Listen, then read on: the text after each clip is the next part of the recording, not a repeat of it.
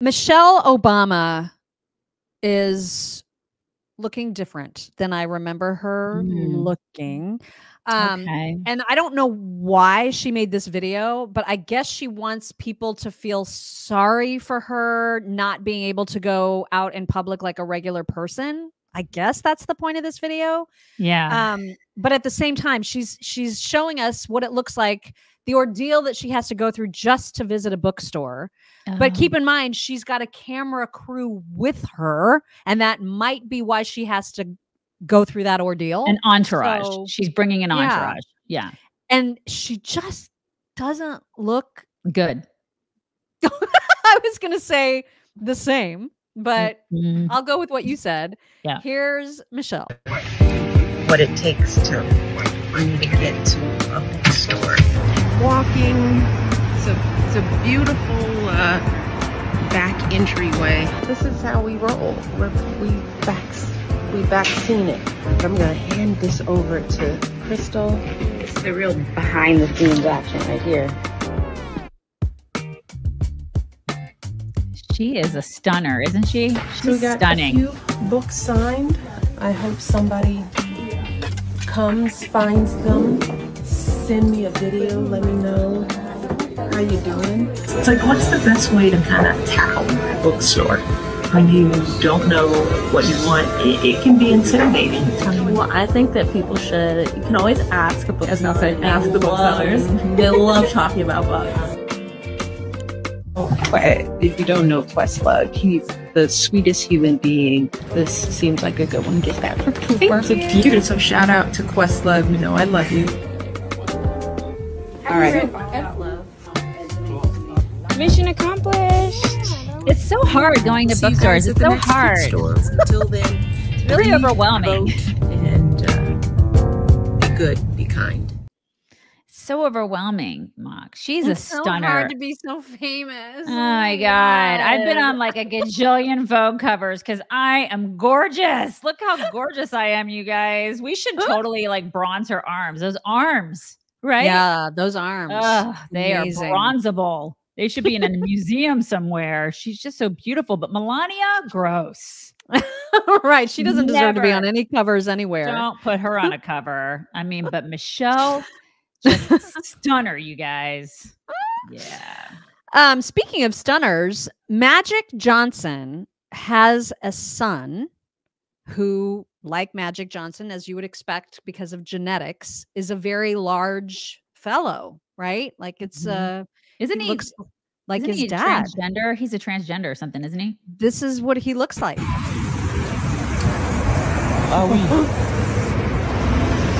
Wow. Very demure, very mindful. So he said very demure. No. I mean, he It's not. towers over It's- everybody. I feel like that's the antithesis of demure. I don't think that's what it means. So mindful. So demure. demure. No. No. Yikes. Mhm. We've played a lot of clips, I feel like, over the last several months, really, about free speech, the First Amendment, the dangers of Democrats to it. Most recently, I can remember that we played that John Kerry clip where he was just outright saying, yeah, I mean, it's a problem. The First Amendment gets in the way, essentially, of our power. Yeah. And of course, as you might expect, Bill Gates is also complaining about free speech. But if you're inciting violence, if you're causing people not to take vaccines, Right. you know, where are those boundaries that even the U.S. Should, you know, have rules? And then if you have rules, you know, what is it? Is there some AI that encodes those rules because you have billions of activity, and you know, if you catch it a day later, the harm is done. God, you guys need to take your vaccines. That's what he says. You know, he is an arbiter of science and health with his man boobs.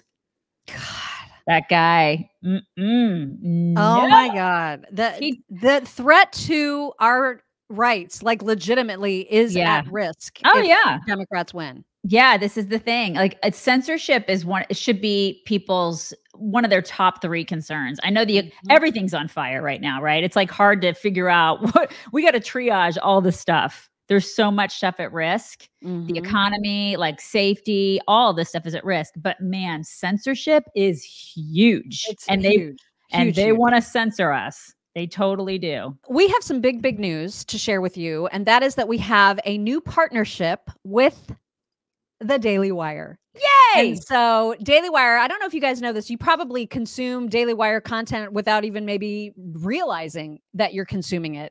But Daily Wire, in addition to having like shows like Andrew Klavan and Michael Knowles and Ben Shapiro, of course, they also carry the entire Jordan Peterson video library. And then Daily Wire Plus gives you extra and exclusive content. I remember that you and I signed up for it like probably when it first was a thing. Yeah, several years ago. Yeah, because they had come out with that movie about school shootings. Yes. What was that? It was like Run, Hide, or Hide, Run, yeah, Fight, I can't remember the name of it, but it was so good. So good. Yeah. And it's so great how they are trying to create exclusive content that is conservative, that is not, psycho Hollywood BS. Right. And their content on their Plus side is really good, you guys. And so because this is a new partnership, super exciting, just this week, so in other words, today and tomorrow, they are offering 47% off. This is an intro week special discount on their Plus services. So you can get in on the action before this gets the special goes away by visiting GetDW Plus, the word PLUS, getdwplus.com/chicks. And then when you sign up for DW Plus, you will also get access to Bentkey, which is sort of their answer to Disney. It's like the DW Plus kids entertainment streaming platform. Plus you get one of their really great free leftist tears tumblers. You know, those tumblers that say leftist tears on it. You get one of those for free. So this is a really good deal right now. It's not going to last beyond this week. So again, visit getdwplus.com/chicks. Also a good Christmas present, an early one. Just saying. Yes, it is. Yes, it is. Yes.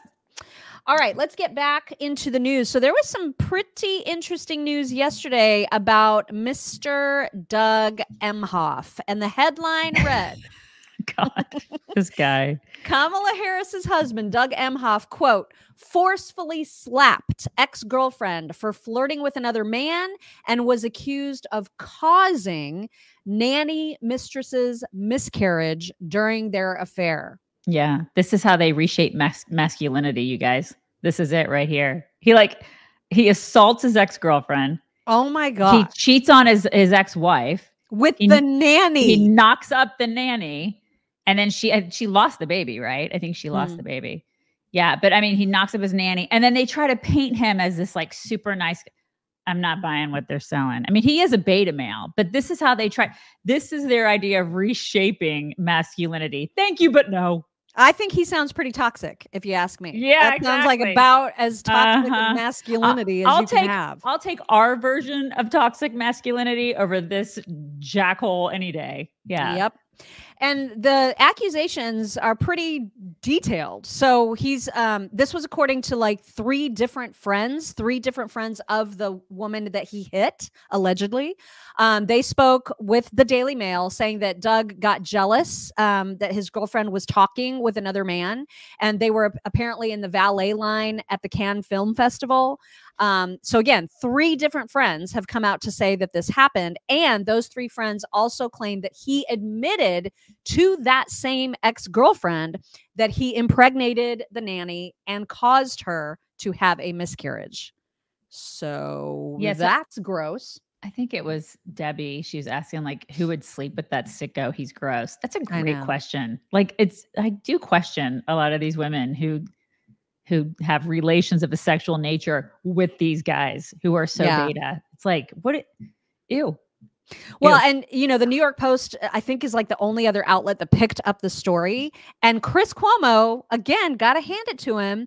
He commented about how different the news coverage would be if this were not Doug Emhoff and instead were Trump.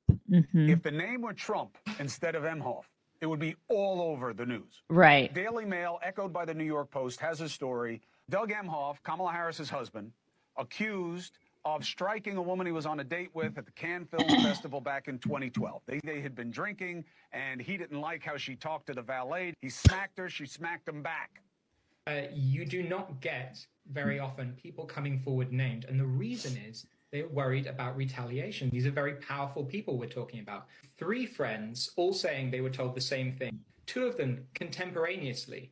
This woman, Jane, we're calling her, she called one of the friends immediately after the incident. That's what this friend told me.